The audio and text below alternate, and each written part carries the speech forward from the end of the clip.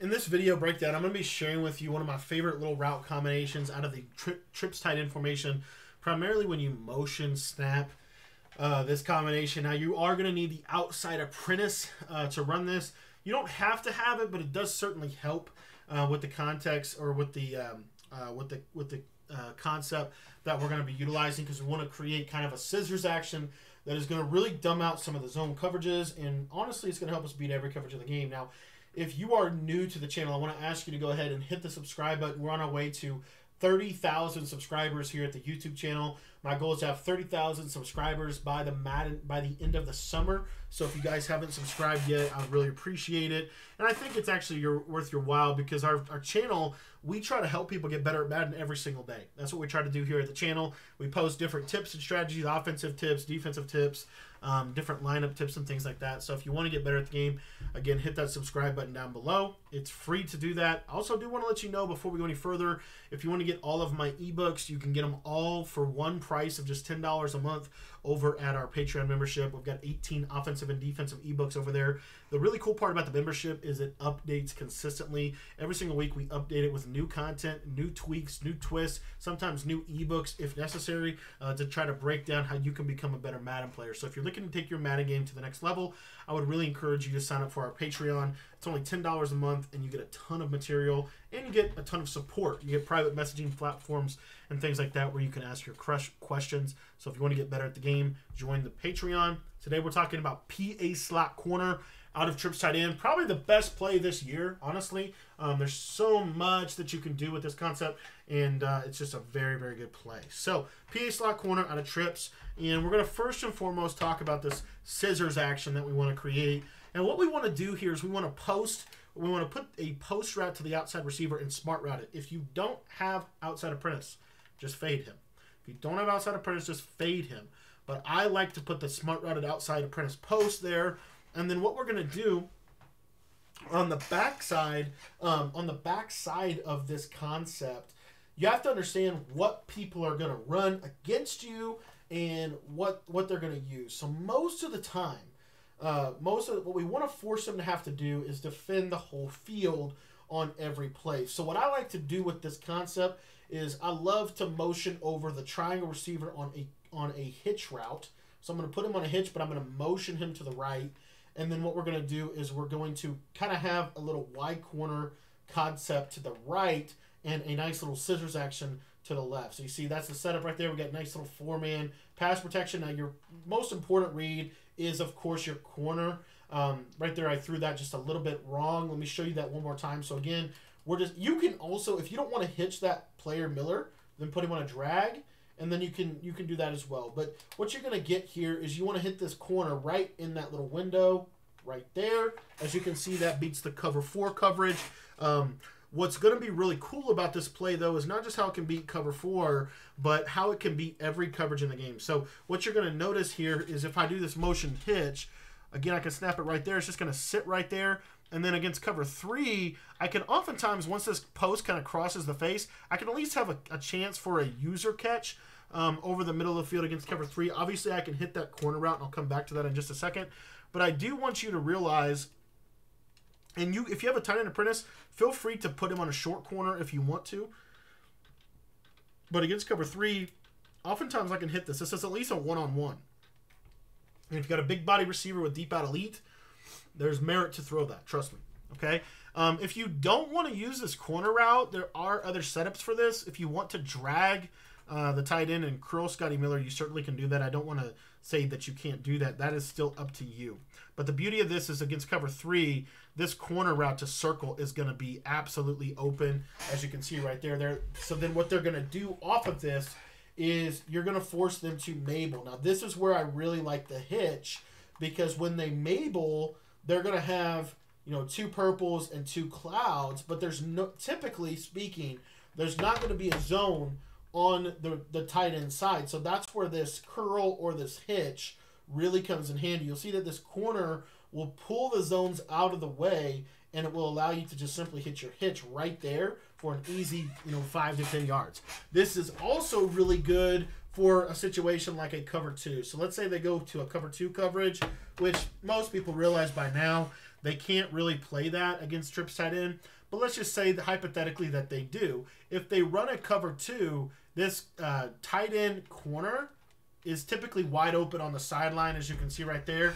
But the other thing, and the main thing that this opens up for us, is if they're going to sit in a cover 2 coverage, you're going to have either your hitch or a touchdown. You're either going to have your hitch or you're going to have a touchdown, because it's going to depend on their user. Most of the time their user is going to use the hitch right there. But what you'll see is this post to the tight end is going to split the safeties, and you've got a nice little one-play score against cover 2 man and cover 2 zone. Doesn't matter if it's cover 2 man or if it's cover 2 zone. So then let's say, for example, that the user decides he's going to go guard the post. Now what the defense has to deal with is the whole middle of the field is going to be wide open. So you can literally just throw your little route right there to Miller. Actually, accidentally messed up my play. Let me show it to you one more time. I accidentally messed up my routes. So what you can do is you can hit the hitch to Scotty Miller against cover 2. If they take their user out of the middle of the field and they go guard the post, then what you can easily do off of this, again, it's just a hitch and it's just a smart routed post. But if you snap this guy right about here, the corner route is going to pull the zones, and then you can just simply playmaker him over the middle, and there's just, they can't user everything. And that's what makes this such a good concept. If you want to put that player, which I actually think there's some decent logic to doing this, if you want to, what you can also do on this concept is you can actually go ahead and put him on an in route when you motion him over. The reason you might want to do that is just because it's a delayed route that you can hit when you're coming back across. And I accidentally messed up my route. Let me show you that one more time. But you can put him on that as well, just to get him underneath everything. And then of course with your slot, with your slot on this, you can use again the drag, curl, or the hitch if you want. But what you'll notice is against cover 2, sometimes you can get match if they're not setting zone drops. So if they're not going to set their zone drops and they're going to leave this vert hook here, sometimes that vert hook can match the corner to to the slot receiver. In that situation, he'll still typically get outside leverage, but you just want to come back to your curl. Okay. Most of the time, they're not going to be playing default vert hooks, right? But if they are, that's something you need to watch out for. And the way that you can combat a default vertical hook,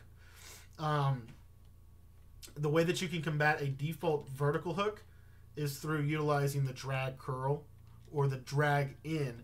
And the drag in is where you have a drag and then you have a little baby in route coming in behind it. And you see right there, not only does the in route get open late, which this is another, and again, whatever you want to do with the 2-man, you can. The main concept with this is we want to run this with our trips to the field. We want to have a skinny post, and then we want to do whatever we want to do with these backside guys. But when you put this little drag and in concept together here, what you'll notice is the vert hook will get sucked down, and then now this is going to get wide open on the sideline for you. So that's a great little feature of this concept. But this is a great route combination for all kinds of situations. If they're going to sit in match coverage, this is a really fun little play for match, because you're going to just isolate. The scissors action is really hard to guard in match. Oftentimes that corner's wide open. If I will say match coverage against this is not terrible, but we will get a one-on-one on our deep post as well. So again, you've got this little dragon concept right here, and you can go ahead and put a wheel out there if you want. So I got the wheel, I got the in, and notice that it's left that wide open, or at least not wide open, but one-on-one. So if I've got a good receiver there that can get open on one-on-one, I've got a real good opportunity at getting a one-play score. So again, here's another little, again, just a creative concept to run this with this drag and in route, and then a slant, or not a slant, but a wheel to pull the zones. That route right there is so good, and I can't stress how good that route is. It really is one of the better routes in the game. And when you pair it with a wheel and a drag, it makes it a very fun little concept, because they can't user it. They can't user anything over there and then still come back over here and be able to guard that route right there. Okay, so you're going to be able to beat every coverage in the game.